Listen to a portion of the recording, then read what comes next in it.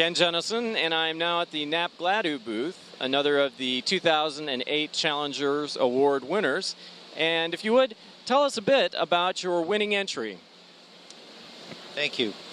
What we're achieving with the Next G series of tools that we're presenting at the IWF this year is cost savings for customers, and that's achieved through several ways.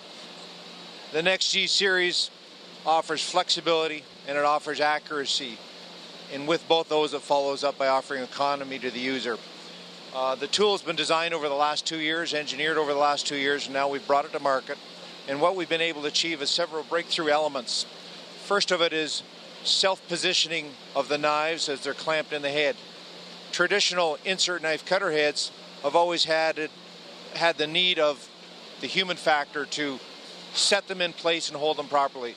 With this tool now we have self-positioning of the knife, so it speeds up the knife changeover and provides a higher degree of accuracy once the tool is running. Second element that we've integrated into it is a rear clamping system, which again speeds up knife changes and ease of use of the tool.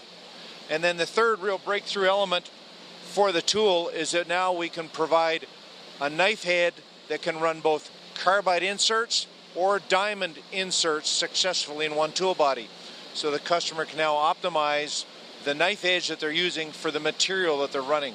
Highly abrasive materials can use diamond cutting edges.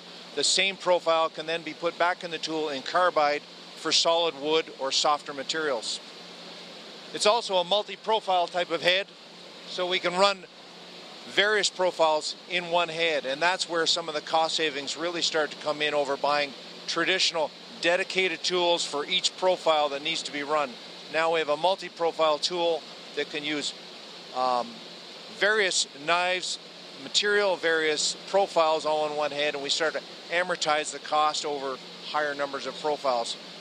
We've been able to achieve up to a 50% cost saving by using 5 or more profiles in one tool body, and that includes the initial tool cost, the servicing cost, and then of course the shipping costs for when the customer is sending it back for service.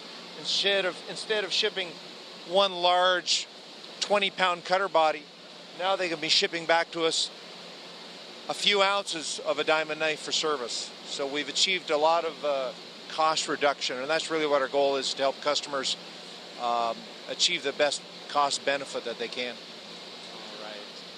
Well, Bill, thank you very much. Again, congratulations.